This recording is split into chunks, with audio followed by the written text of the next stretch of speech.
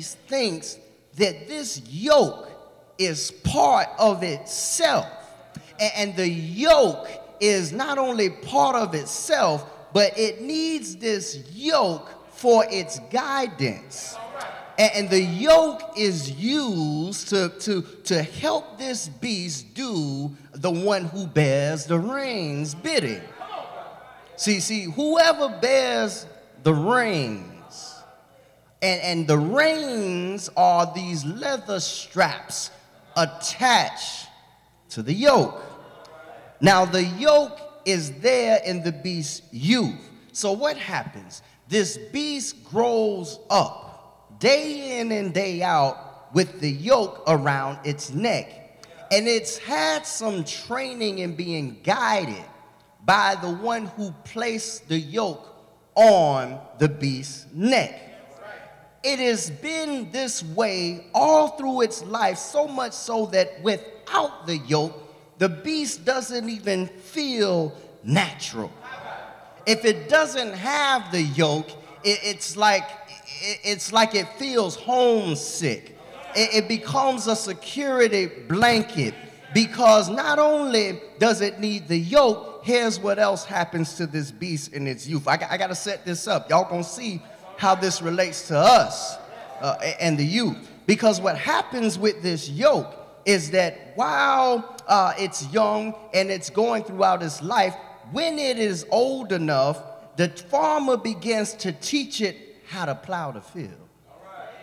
Now, in the plowing of the field, the beast gets a reward. Y'all gonna help me right along in here, because see, y'all know something about why you should not muzzle the mouth of the ox that treadeth out the corn. Oh, okay. Let me talk over here and let me help y'all, the country boys, understand. Watch this here. If the ox is muzzled, when it goes to plow this field, it's not able to get its nourishment in the sweet corn of the field. It worked to plow the field, but it's not able to get the nourishment.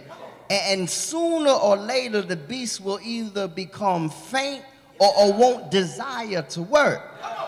But if the beast is not muzzled, not only will it plow the field, but it will be glad. Y'all don't hear me. It will be glad to plow the field, because it's getting that corn, that nourishment as it goes. And even today, and over there in Israel and other places in the Middle East, it is next to sin, considered among the farming class. It is next to sin to muzzle that ox, because that ox plowed the field, and without the ox, the farmer doesn't have its living. Oh man, y'all. Because see, what's going to happen, the farmer is not just plowing the field in hope for its own nourishment, but it's got a family to come. Okay. The yoke is the device. The yoke represents our teaching. The yoke is the guidance. The yoke is the rules, the values, the things that we bring to our children and tell them the do's and the don'ts of life. And the yoke needs to be placed upon a young one before they can even get into society and assimilate into what is contrary to God's yoke. Okay, now not only do you do this in hopes of being a good parent, but you know that there will be, if God blesses the child, there will be a generation to come up after. So not only do you plow in hope for your ox, figuratively, your children, and not only do you allow them to see what is good by holding on. See, we got to show some rewards of the teaching. You know, I told myself when I left South Florida and I tried to get some things together, I'm going to tell you what really helped me out. When I tried to make an effort in Bible class, I just tried. Just tried. But what really helped me was I saw that the people, the older folk, were more than willing to help me. Don't muzzle the ox. They were more than willing to reward me, okay, when I just made an effort. Let me show you what I mean. When I got to Tallahassee, Florida, and I was sitting in a youth class, and it was full of high school age kids. I was 17 years old, and one of the elders was teaching the class, and he would ask questions, and we were sitting there just so disinterested. We didn't care nothing about the disciples, whether it was 12 or 24 of them. We didn't care. And he would ask questions after questions. And then finally I said, I'm going to do something different today. Instead of just sitting there, it was already boring. Can I keep it real? I'm just saying, it was already boring. And so when a question was asked this time, instead of just sitting there and looking at each other's faces and saying, well, who gonna answer? I just blurted out the answer. Didn't know it was right.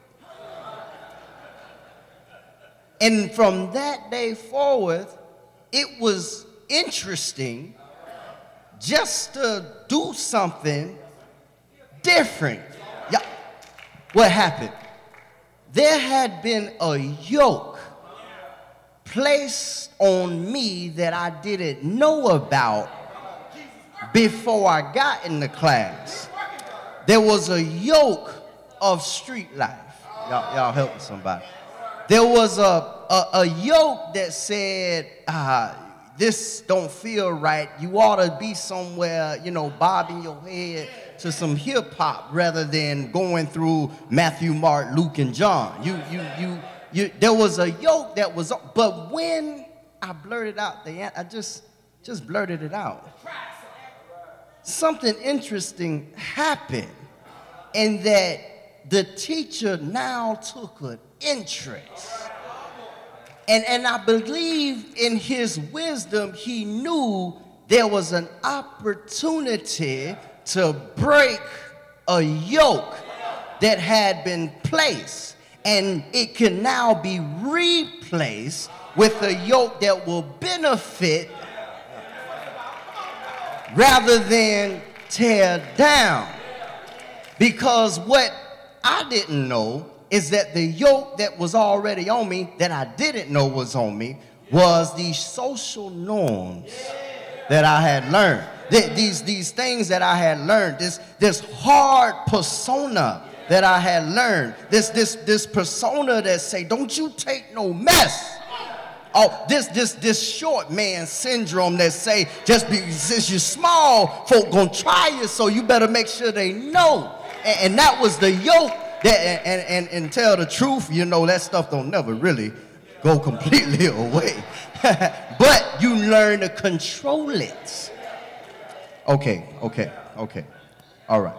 So what has happened to our youth today? Let's make this relevant. We know we're supposed to bring them up. Let's go over to Matthew 11. Let's see what Jesus says. Matthew 11 and verse 28. There is another yoke that we should take upon us. There is a yoke that Christ gives. Now that we know what the yoke is used for, and we know the yoke that we shouldn't bear, I just want to take a few looks at the yoke of Christ. Because whether you know it or not, you're a servant to somebody. And Romans 6 and verse 17 says it this way: know ye not that ye are servants to whom you yield yourself to, be it obedience unto life or sin unto death? So if you yield yourself to Christ, you are a servant and you have a yoke. If you yield yourself to sin, you are a servant and you have a yoke. But one of these yoke is going to lead you to green pastures. And the other yoke will lead you to damnation. So Christ has come that we could be led to the right place. Matthew 11 and 28, the Bible says, come unto me, all ye that labor and are heavy laden, and I will give you rest. Let me talk about this heavy laden. See, it is believed, again, remember I told you that the thing about the devil's yoke is that it started so early that you don't even know you got a yoke. Now we can do the same thing in Christianity, and that would be good for us. But he has taken on the same thing, and we got this yoke, and the yoke is heavy. But you've been bearing the yoke so long, you haven't noticed the weight. Okay, what you saying, Taylor? I'm saying that while you have this yoke on you, and you have these teachings on you, now here's the science. Watch this. The yoke most of us in here, if you look like me, have on us is contrary to the dominant culture. Okay, you ain't understanding what I'm saying. I think I got, okay, somebody got. Statistically, our yoke that we are used to is not leading us to green pastures. Our yoke is leading us to four walls and iron bars. Statistically, the yoke that we are accustomed to is heavy, but you only realize the weight of the yoke when Satan comes to collect on the field that you have plowed. Y'all ain't hear what I'm saying. See, while you're young and you're bearing this yoke and you're plowing away, you don't even understand. You think it's good to have many. The youth. They think it's good, especially men. Watch this here. Think it's good to have many sexual partners. It's good. Makes you the man. The more of them you can get, you the man. And now, while you bearing that yoke and you doing what that yoke tells you, it feels good. But it won't be until you go to the doctor. It won't be until you throwing up in the morning. It won't be until you realize what that got you that the yoke becomes heavy. And you start to realize the weight and the field you have been plowing until that point. And sadly enough, some of us don't wake up then. But Jesus says, these are those that have labored, they're heavy laden, but Jesus' hope is that he will give us rest. Now, before I finish Matthew, let's talk about the responsibility of the farmers. See, the farmer had a responsibility to make sure that the oxen knew its job. But see, if the farmer taught the ox to plow another man's field.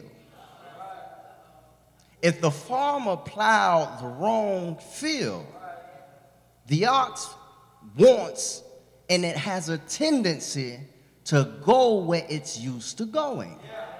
If I'm next to Farmer Cadil Hopper's field, and he has a certain type of corn in his field, and I just wake up and see, now watch where I'm going. Sometimes Daddy ain't home, and whether Daddy know it or not, his ox is plowing the field, but it's plowing without the guidance of the man in the home. Y'all gonna see where I'm going. Even if he is home, some of us have been P-U-I, plowing under the influence. And you don't know which field you should plow. So you have your children plowing, or your oxes plowing. They've gotten used to the corn of another man's field. Y'all gonna help me some? What? Bring it to me, Taylor. Okay. When your child is up in the room, 10 years old, we got devices now. iPad, got cell phone. You know, what happens? There is a plowing going on the internet. And what happens is that this yoke that's on them, because they get caught up in the net. And the net is teaching our children what entertainment is. The net is teaching our children that they ought to do certain things in order to be esteemed highly. But it won't be until they get grown that Satan comes to collect the debt on that field. And what has happened is that while they are plowing the field, the daddy has been missing, mama is under the influence, and they've been out there plowing the wrong field because the farmer has not been guiding the yoke. And if he ain't guiding the yoke, that ox gonna plow. It's gonna plow. But our jobs is to make sure it plows the right field. So that's why the proverbial writer says, train up a child in the way that's God in the plot, that they should not just think it's gonna happen, but you got to do some training.